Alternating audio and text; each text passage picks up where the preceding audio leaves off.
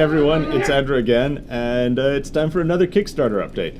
So in the last one I showed you some of the cool things we're doing with our own renderer for Camelot Unchained.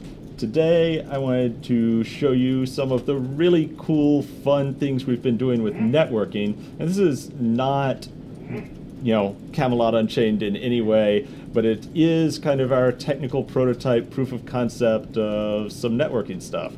What we did was we started with our iPad game March on Oz, and we went in and said, hey, it's got these little cool characters. Hey, look, it's me. I've got my hat. And, you know, you can edit them and play dress up and all of that stuff. And what we did was we made a really simple network game out of it and connected them all together. So what you can do in what we're calling kind of city-state walk and turn and hit is walk around, turn, and hit people. So the entire studio right now is celebrating their afternoon by beating each other up.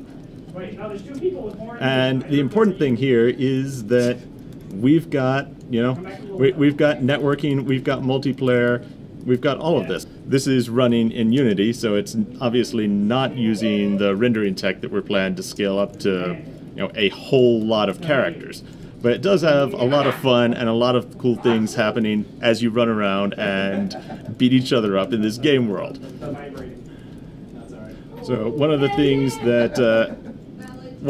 that I mentioned in one of my previous blog posts was the element of chaos that physics adds to a game and why we wanted that to happen. Now this is completely over the top and it's not what we're planning to do for Camelot Unchained, but it's kind of broken in a very fun way.